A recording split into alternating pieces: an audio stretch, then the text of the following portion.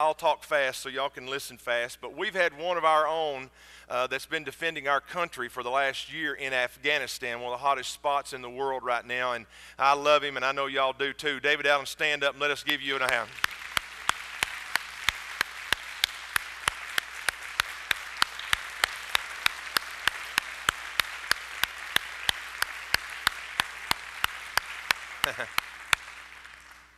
You know, we prayed over him before he left. We asked God to take care of him and protect him, and God did just that.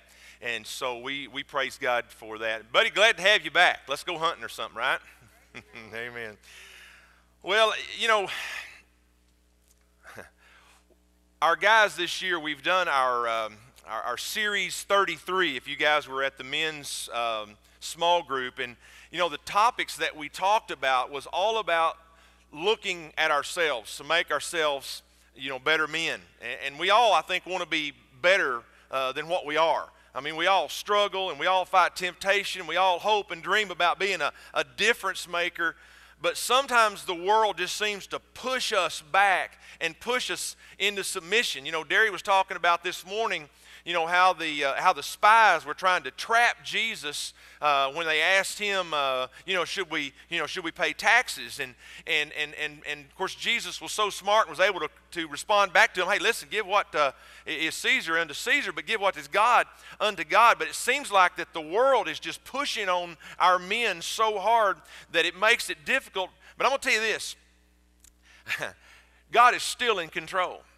God is still in charge. And real men can still be real men. And one thing I know for sure in life, with all the mistakes that I make and with all the mistakes that I have made and with all the times that I've not been the best father that I know I should have been, I can tell you this, that being a man of God does not happen by mistake. A man of God happens because you work at it, because you struggle through the obstacles that come into your life. So I've titled the sermon this morning, The Man I Want to Be. And I was looking through several things this week, trying to think of something just a little bit different and pull some things out maybe we hadn't talked about before. And so I've chosen kind of an odd character, but if you'll look at his life, I think that it'll make sense. So turn with me to the book of Numbers, right at the beginning of the Bible there. Turn with me to the book of Numbers, chapter 13. There's a whole lot of story here, and I don't have time to read it all, but just let me give you the beginnings of the story, the introduction, and then we'll be at chapter 13 in just a minute. But this is the time in history that God had used Moses to lead the Israelites out of their bondage in Egypt. It's the time when he had led them through the Red Sea, and then after he went through the Red Sea, Pharaoh's army tried to follow him. The waters came back down upon them. This is the time when he took them up to Mount Sinai, and God delivered to Moses the 10 Commandments. This is the time where they had came up to the southern part of what would be the Promised Land, and that he sent 12 spies into this Promised Land to see if it could be taken. Now, we always hear that, and I said it, but can I just tell you this, that God already knew that the land could be taken. Would you agree with that? God already had a plan and a purpose for the lives of these Israelites. Do you agree with that? He had already promised Abraham that this promised land would be given to this group of people, God's chosen people. So why do you think that God had Moses send 12 spies in there to see if the land could be taken? It wasn't for God's benefit, because God already knew the plan. It was for their own benefit, to see if their faith was strong enough for them to go into that area and know that they couldn't do it on their own. They came back knowing that they couldn't do it on their own. The difference between the 10 men and the 2 men was that the 10 men saw with earthly eyes and knew that it couldn't be done. The 2 men, Joshua and the guy we're going to talk about today, Caleb, saw the land and knew that it could only be taken with the help of God. Now let me just tell you this, men. Let me just do a cheerleader for you right now. You'll not be a man of God without God being in your life. You'll not be a man of God without just pouring yourself out to God. And like Paul said, I'm just pouring myself out like a drink offering. You'll not be a man of God unless you seek God, because it's impossible to do on your own. So he sent these 12 spies into the promised land. They stayed there for 40 days. They came back, and starting in verse 26 of chapter 13 of Numbers, this is the report that they gave back to Moses. So chapter 13 of Numbers and verse 26. They came back to Moses and Aaron and the whole Israelite community at Kadesh in the desert of Paran. There they reported to them and to the whole assembly and showed them the fruit of the land. They gave Moses this account. We went into the land to which you sent us, and it does flow with milk and honey. Here is the fruit. But the people who live there are powerful, and the cities are fortified and very large. We even saw the descendants of Anak there. And the descendants of Anak is where Goliath and his brothers came from, the big, huge men that we read about there in 1 Samuel. And the Amalekites live there in the Negev, the Hittites and the Jebusites and the Amorites live in the hill country, that's the middle, and the Canaanites live near the sea and along the Jordan River. Then Caleb silenced the people before Moses and said this. Caleb spoke up. Caleb said, we should go and take possession of the land, for we can certainly do it. Have you ever been in a situation where somebody said something, you so vehemently disagreed with them that it shocked you? That's what happened right here. But the men who had gone up with him, the 10 men, not Joshua, but the 10 that had gone as well, they said, we can't attack those people. They are stronger than we are. And they spread among the Israelites a bad report about the land that they had explored. They said, the land we explored devours those living in it. All the people we saw there are of great size. We saw the Nephilim there, the descendants of Anak came from the Nephilim, and we seemed like grasshoppers in our own eyes, and we looked the same to them. In other words, they looked huge to us, and we looked small to them. And I'm going to tell you what, right now, folks, right now, men, the world looks at us, and they see us as small. And we look at the world, and many times we see the world as large. We see ourselves when we go out into the community and everybody else is telling a dirty joke and we laugh right along with them. Everybody else is talking and has foul language coming out of their mouth and we talk the same way. Everybody else is looking at pornography and so we look at pornography as well. Everybody else is just doing just like the world and we walk right along with them. Why? Because they seem big to us and we seem small to them. But today I want to tell you that there are some Calebs in this auditorium. There are some Calebs that have said, you know what, the world can act just like the world wants to, but as for me and my family, we are going to serve the Lord. So when they came back, 10 of the leaders said the land was filled with giants. There was no way that they could beat them. But two of the men, Joshua and Caleb, they were different. They told people to trust God and God would give them the victory. And listen, that's the kind of man that I want to be. Let's pray. Father, I just come to you right now. I pray, Father, that you'd speak through this sermon this morning. That, Lord, it would be an encouragement to our guys, Lord. Lord, it's not my intention to step on toes this morning, Lord, but just to come up alongside these men and to form partnerships with them, Lord. That we'd all go out together because, Lord, we all fail. We all struggle. We all have temptations. Lord, your word says that all our temptations are common, Lord, but that with that temptation that you're faithful and you'll always make a way that we may bear it. So, Father, I pray this morning that our men would just hear from you this morning, Lord. I pray in the precious name of Jesus. Amen. Now, if you move on over to the 14th chapter of Numbers, just go to that next chapter. We've built the story along to this point here, and I can tell you that God is not happy. He's brought them all through these. He's showed them how great he is. If you go all the way back to their bondage in Egypt and how God sent them through all the plagues, and now we're at the point where God has delivered them from all of that, brought them to the land that he had promised his forefathers, and the people said, no, we can't do that. Have we ever been there, church? Have we ever been to that point where we needed to do something, we wanted to do something, it looked like God had given us the ability to do something, and yet we stepped back and said, oh, we don't have enough money to do that. Or, no, I don't know that we want to risk doing that. Let me tell you what, God is a risk-taking God because God knows the plans that he has for you, and it's not plans for you to fail, but plans for you to see. And the first point I want you to see here, guys, is that a man of God sees the world with different eyes. A man of God sees the world with different eyes. Look at chapter 14, verse 1 here in the book of Numbers. It says, that night all the people of the community raised their voices and wept aloud. all the Israelites grumbled against Moses and Aaron, and the whole assembly said to them, if we'd only died in Egypt. Does that sound familiar to you? If it does, and it should, because they did the same thing that they were when they were at the Red Sea, and they saw the water out in front of them, and they saw Pharaoh's army coming, and they said, well, you should have let us die in Egypt. And Moses says, now wait a minute, God's still in charge here. He raised his staff up. And you know what happened? There was a pillar of fire that kept Pharaoh from coming in, and the sea opened up and allowed them to walk across on dry land. These people had all done that. You say, Johnny, calm down. I can't help it. Let me tell you what, when God does something amazing in your life, and then you go just a while after that, and you forget completely about it, if I was God, I wouldn't be happy either, would you? So look here, verse 3. Why is the Lord bringing us out of this land only to let us fall by the sword? Our wives and children will be taken as plunder. Wouldn't it have been better for us to go back to Egypt? And they said to each other, we should choose a leader and go back to Egypt.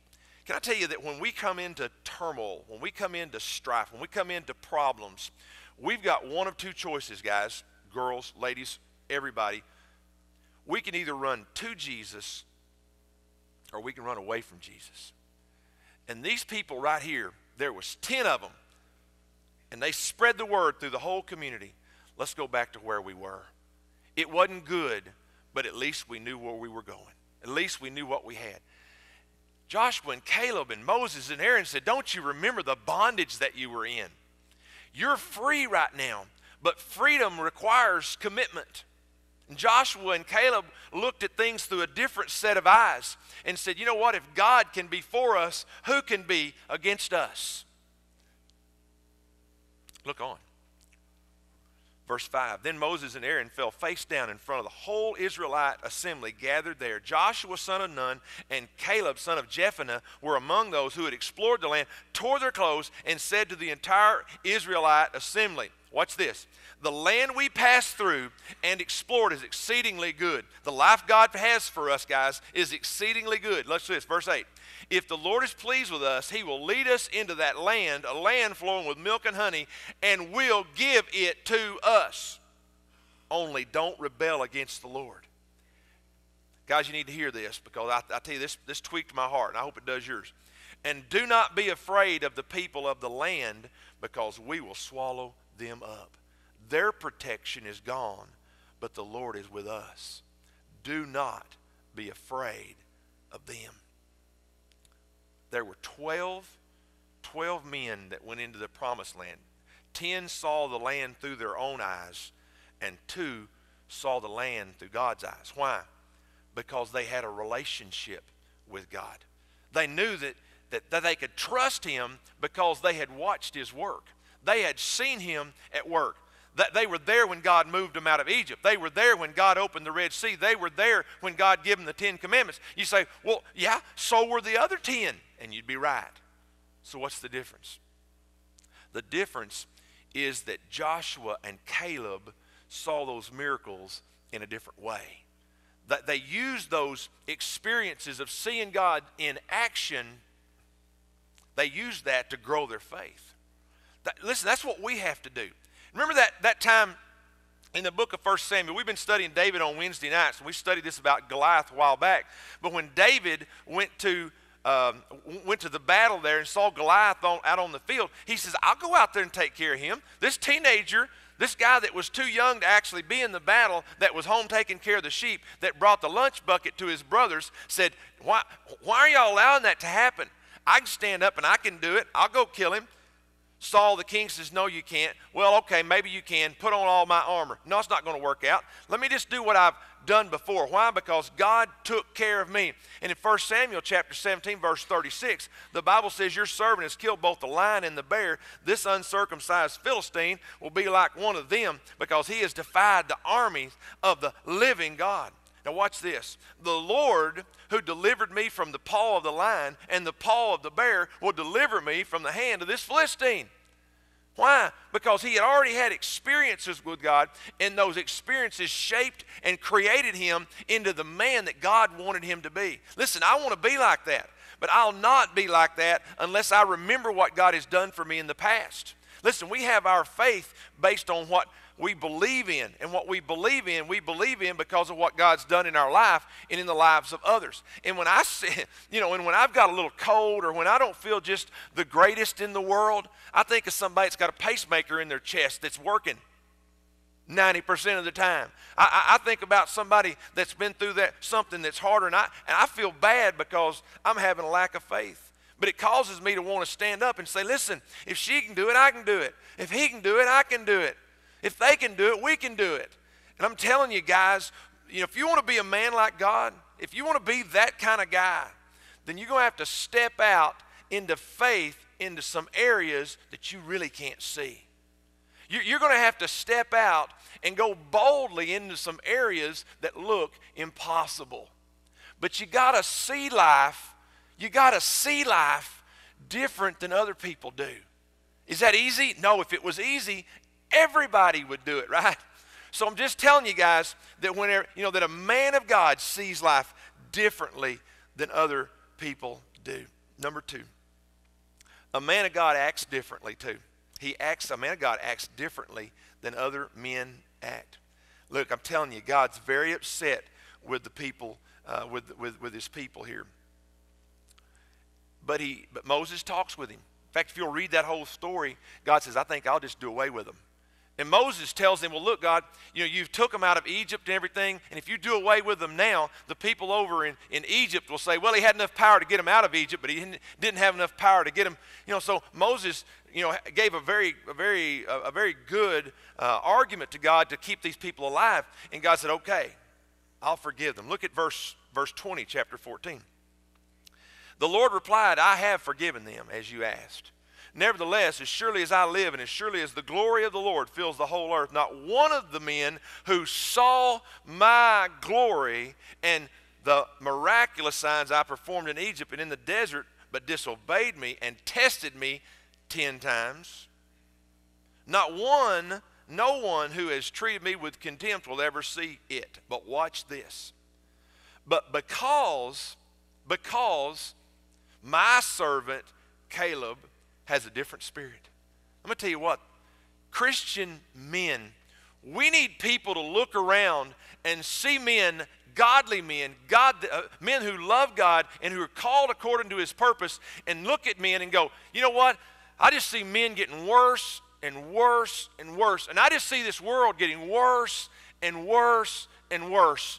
But I was down there at Lakeview Church, and I saw some men who love God. I was down there at Lakeview Church, and I saw some people who love folks.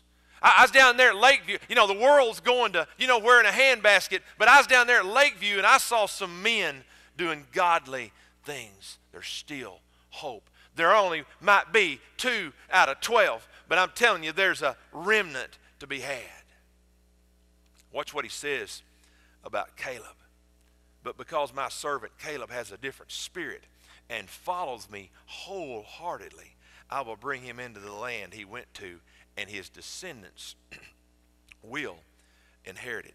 A couple things I want you to see about this passage, maybe 3 if I get to it. The first is this: you must follow the Lord completely. You'll never be happy in your Christian life. Let me tell you what, I'm a good example of a bad example. I like that saying, Perry. When I ride the fence, I am an unhappy Christian. How about you guys? And I know when I'm doing it. And I know when I'm not following God wholeheartedly and completely. I know when I'm trying to just kind of ride the fence. I know when I'm hiding behind the bushel. I know when I'm ready to let somebody else stand out in front. I know when I'm quiet and somebody else is saying something bad about somebody. I know when I'm doing that. I know it. Sometimes I have the courage to stand up and say, you know what, but I like them anyway. Sometimes I do, and sometimes I don't. But I'm going to tell you what, the man I want to be, the man I'm encouraged to be, the man I'm challenged to be by God is the one that stands up every time. You don't have to be mean. You don't have to be rude. You don't have to be ugly. Jesus, he wasn't that way unless he had to be. So many times he just turned their words back on them and they condemned themselves. But we got to follow the Lord completely. Can I just tell you for a second, guys?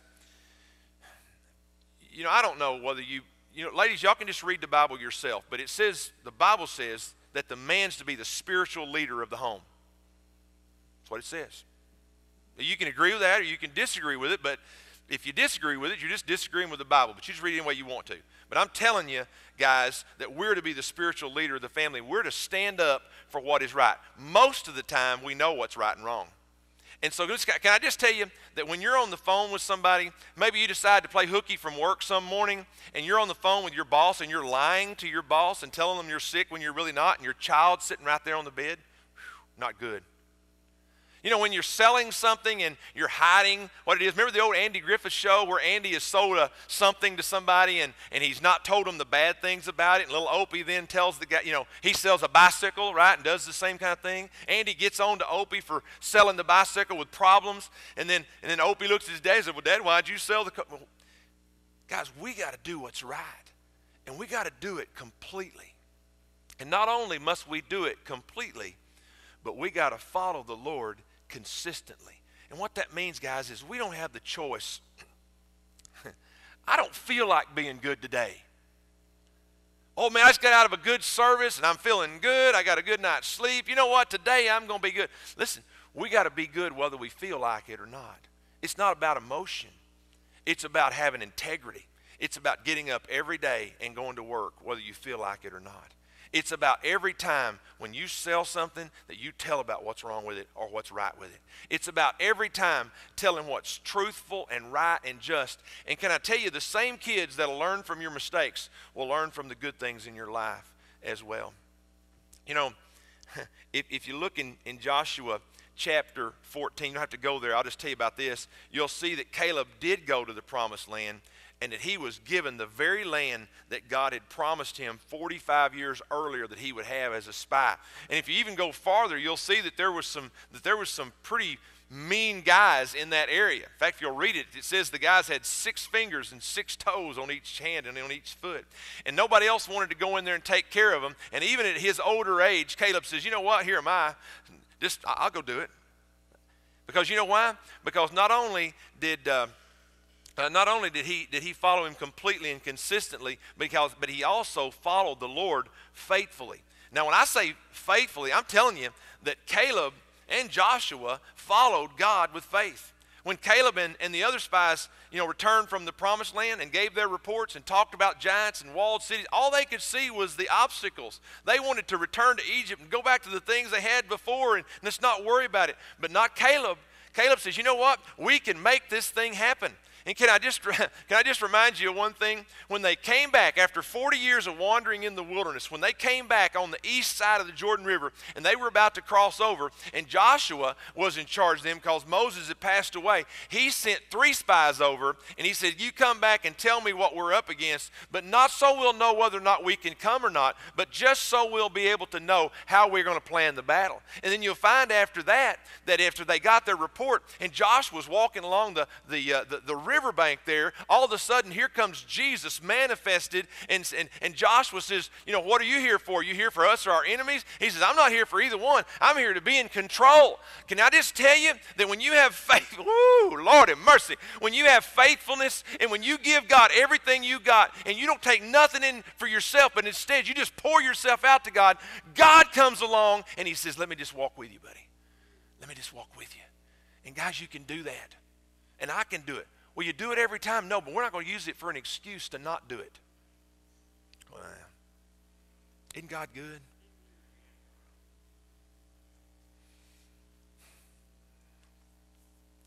Last point. A man of God enjoys rewards that others miss. We talk a lot about, you got this mountain in front of you, and, the book of James, it talks about, you'll be in, when you come into times of various and sundry trials, to be faithful, right? If you can do that, guys, there are some amazing rewards that you'll have in your life. Look at verse 36. Go back to Numbers chapter 14, verse 36. So the men Moses had sent in to explore the land, who returned and made the whole community grumble against him by spreading a bad report about it. These men responsible for spreading the bad report about the land were struck down and died of a plague before the Lord. Of the men who went to explore the land, only Joshua, son of Nun, and Caleb, son of Zephaniah, survived. Can I just tell you, we've got some great old fellas in this church. Great older gentlemen. Guys that I look up to, and y'all do too. Guys that just seems like that when they pray, God listens a little more intently.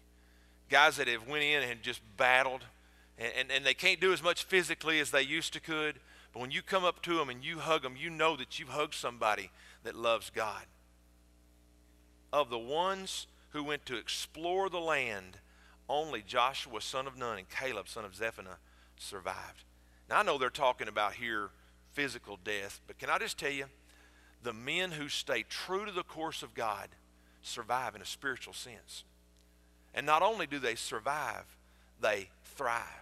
In the Gospel of Mark, in chapter 8 and verse 34, Jesus said, if anyone would come after me, he must deny himself and take up his cross and follow me. For whoever wants to save his life will lose it, but whoever loses his life for me, and other translations say for my sake, and for the gospel will save it.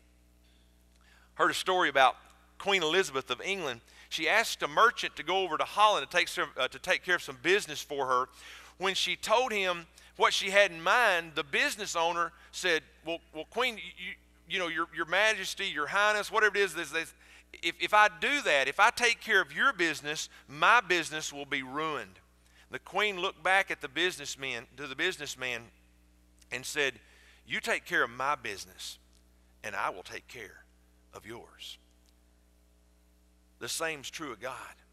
When you're willing to give your life to serve God, when you're willing to be a man of integrity in all things, no matter what it costs you, if you're willing to stand up when everybody else has fallen away, people will look at you and they will criticize you and they will scorn you, but I'm going to tell you something else. They'll remember you. They'll remember you. And I'll tell you this, when times are bad, everybody always looks not for the man of dishonesty, not for the man of disintegrity, if that's a word, but they look for men that know Christ. Man, I'm telling you, we've had some incredible bad things happen in our country. The Shady Hook School, 9/11, all the different things going on.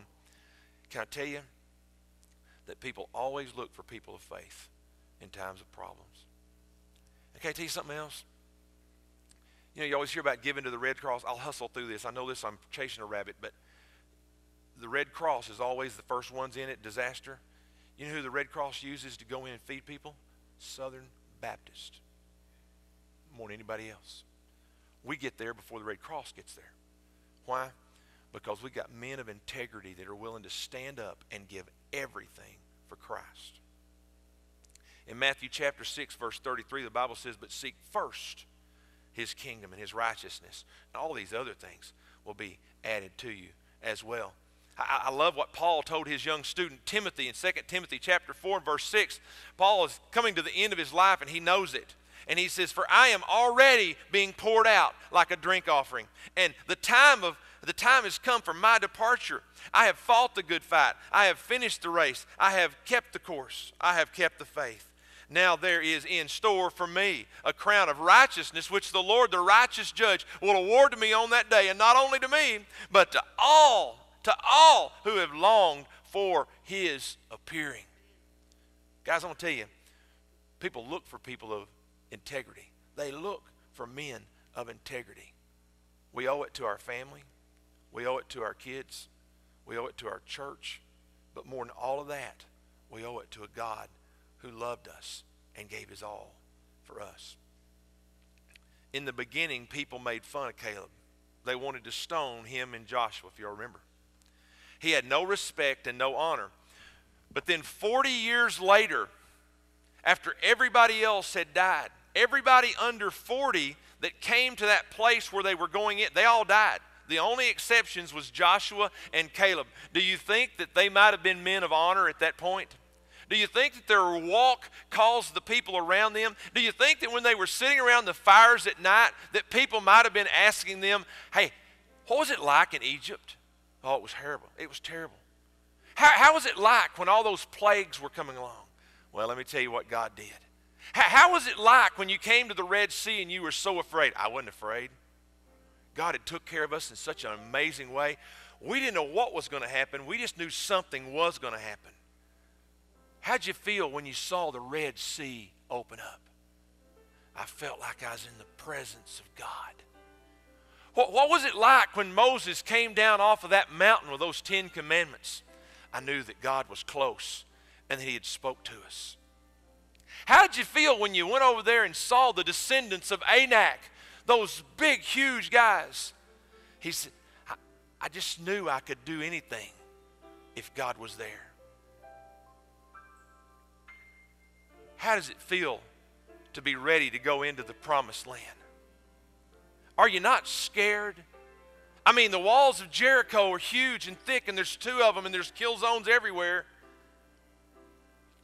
Oh, but young man, God didn't place us here to let us fail now. Men, the Lord's looking, and he's issuing a call for godly men. He's looking for men who will take up the call and follow him. He's looking for men who will walk with him consistently and constantly and stand up for what's right, and who will invest their lives in something that will last. The question I have for you men today here is, are you that kind of man? Listen, don't pattern your life after me. I'll hurt you. I'll disappoint you. Don't pattern your life after somebody else that's less than you or greater than you, because that's not the mark we're looking for, is it? Guys, can I just tell you that if you pattern your life after Christ, that you may fail because you don't do what's right, but if you're always looking to God as the bar, you'll always come out on the other side better than what you were. Will your children remember how you loved the Lord? Will they remember seeing you reading the Bible? Has your children ever heard you pray? Will they remember how your walk impacted every relationship and how it impacted your attitude during the week? Will they have a memory of how God blessed you because he was first in your lives? It's a question to ponder. Now, many of you will stay right in your seats and you'll just sit there and say, well, I don't need to come up to that altar. And maybe you don't. Or maybe your children, your friends, the ones close to you need to see you step out for God. Maybe they never have. Maybe it's the time for you to stand up, get up, speak up, and come to this altar and pray to God. Now, ladies, you've had a pretty easy time this morning, haven't you? How long has it been since you prayed for your husband? How long has it been since you've told him verbally? Well, he just knows it. No. How long has it been since you told him verbally how special he is to you? How long has it been since you've honored him? Well, if he was worthy of honor, it doesn't say that. Maybe this morning is the time where we come together as families. I was at First Baptist Church of Houston last Sunday morning. Pastor Greg Mott said, you know what? How long has it been since you got down on a concrete floor? Theirs looks much like ours. And your knees hurt because you prayed. Cheryl and I got on our knees on that concrete floor, and we prayed for you, and we prayed for ourselves. At the end of the day, a man of integrity, a woman of integrity will stand up on their own 2 feet and make a stand for God. What's God asking you to do this morning? Will you stand with me? Every head bowed, every eye closed. I'm going to pray for you. And right after that prayer, if God's calling you to something, if there's a question that he has for you, I've got prayer partners lining the front here. Folks are going to be at the altar this morning. If you want to grab a prayer partner, you come right on. We'll be singing, but as soon as I say amen, I want you to make your way to this altar. Father,